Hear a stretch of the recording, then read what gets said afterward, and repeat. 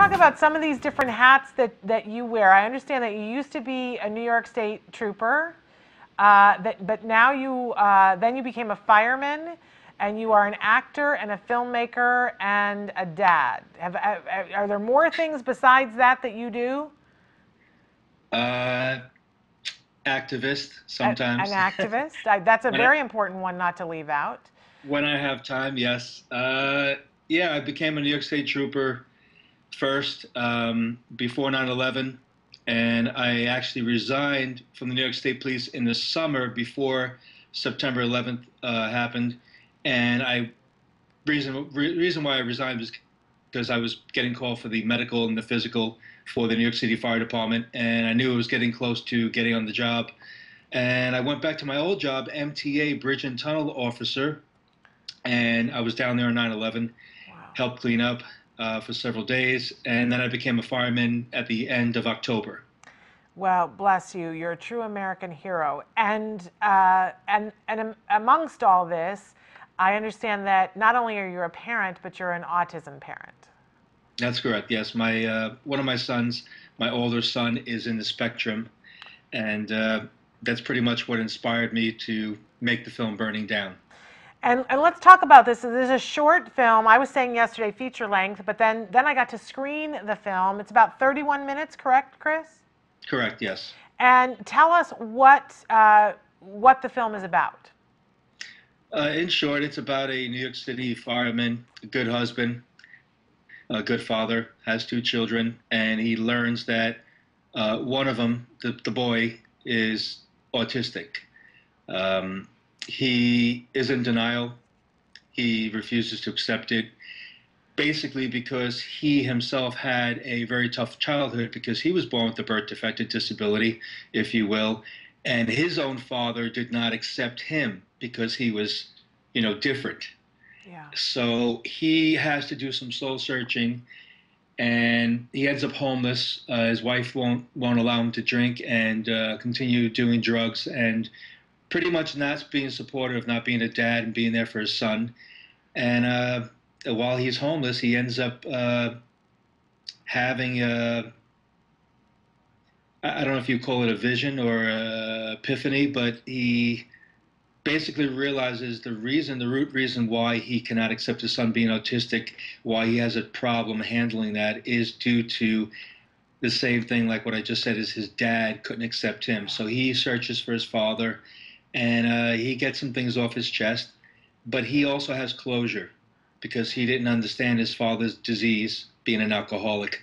And a lot of people don't. You're usually an enabler instead of showing tough love. Um, so he confronts his dad, and he finally gets things off his chest, and then he has that, the monkey off his back, and now he's able to move forward and be there for his son in the end of the story. Yeah, and I think there are so many amazing things in the film, but certainly we talk about it a lot on this show. We don't get to hear enough from the dads. There is this I don't preconceived notion that when people talk about autism, they talk about the autism moms, and it's a place where a lot of women have found their inner superhero and have become warriors, and it seems like that gets a lot of the publicity, and for whatever reason we don't hear enough from the dads, and we don't hear enough from the dad experience and how difficult it can be to come to terms with the diagnosis. And I think that your film goes a long way to showing what the inner turmoil could look like for at least one dad. And I think that there are probably many dads that could relate to the story that's in the film.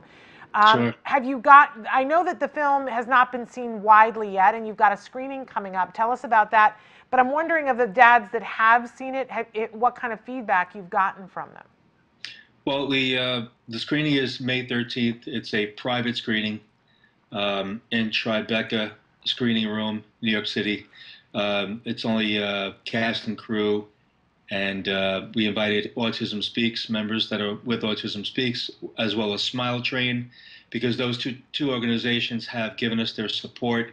I told them about the project a few years ago when it was in development, and they love it. They love the idea. And the next step that we're going to do is hold a private screening slash fundraiser, and I have a list of celebrities, whether it's actors, musicians, news reporters, journalists.